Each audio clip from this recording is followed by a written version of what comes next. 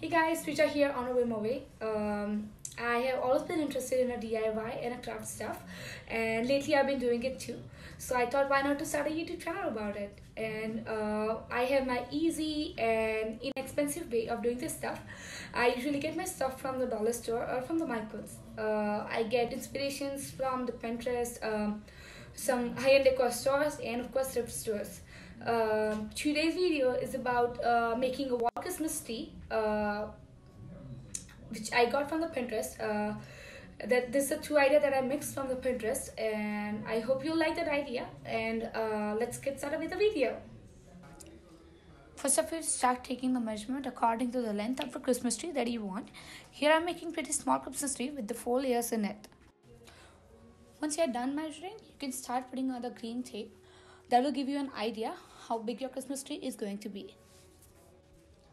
This is how it should look like once you're done taping. Then you have to take the garland of your choice. Here I've used one which looks like Christmas tree, which has a wire inside. This type of garland will help you to hang an ornament just like the way you put it on a Christmas tree. Then you start taking the measurement of the garland according to the yaw length of the layers, and then try to cut it with the pliers.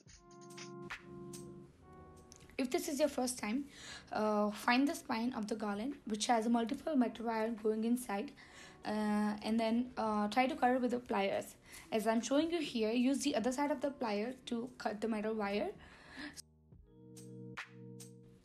Try to push the metal wire with the plier, putting a lot of pressure in it, and you'll have a nice fine cut after 2-3 minutes of work.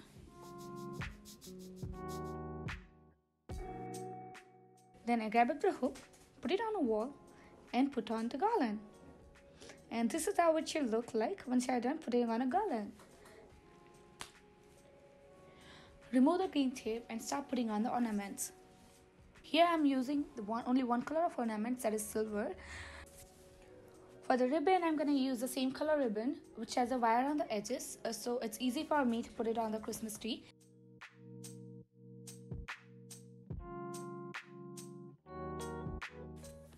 Put all your ornaments on the Christmas tree except the ribbon. Even if you are putting a lot of ornaments, the garland's gonna be heavy, but the ribbon's gonna give the support to the hooks. So make sure you put on the ribbon in a way that it can give the support to each and every layer of the garland that you have in your Christmas tree. And here we are done.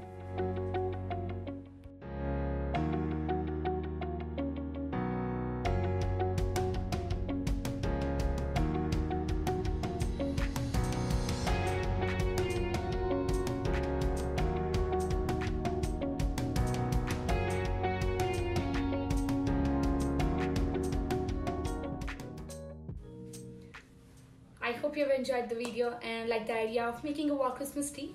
Let me know your suggestions if you have, and I'll see you in the next video.